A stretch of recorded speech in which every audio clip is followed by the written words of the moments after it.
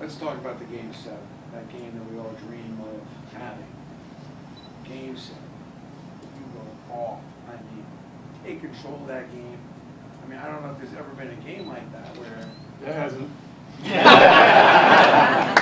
every sense of the word. I mean, you controlled every aspect of the game. What was your mindset going in that game? What was it like?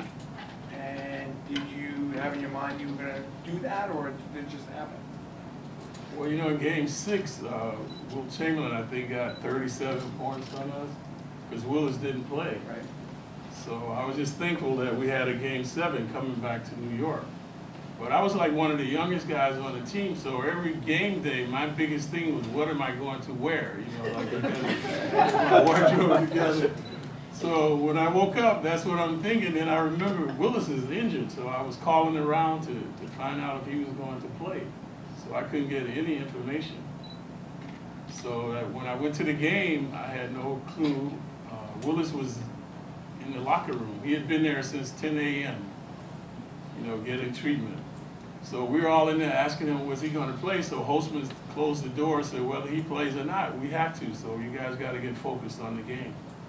So when we left the locker room, we had no idea Willis would be playing or not. But everybody thought it was premeditated, that the way he came on the court, we already knew.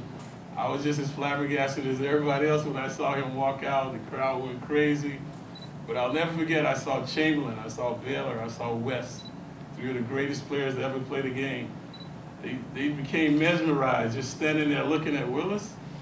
And for some reason that gave me so much confidence. I went, we got these guys. And then you guys, the crowd started cheering, and you guys never shut up the whole game. It just got bigger. And Willis would come out, he made his first shot.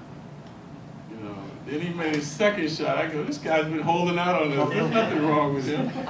So that kind of set the tempo right there. Did you think you were going to have that kind of game? I mean, you're just gassed. I mean, the defensive part, especially with the steals, I mean, you were just in a zone? Were you just and were you ever in that kind of zone other than that time? Or was that the highest level of zone you've been in? Well, ironically, whenever we leave the locker room, like we were playing Earl and Pearl, Holtzman would say, hey, Clyde, forget about offense. Just focus on defense against Earl.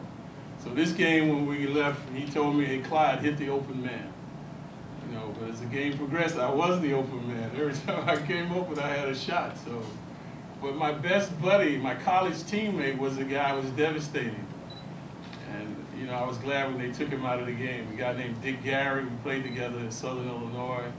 So he still can't stand to watch Game 7. And it's, you know, and everybody always asking, why can you stop Frazier, man, in Game 7? So he's pretty embarrassed. But other than that, that was unequivocally my greatest game.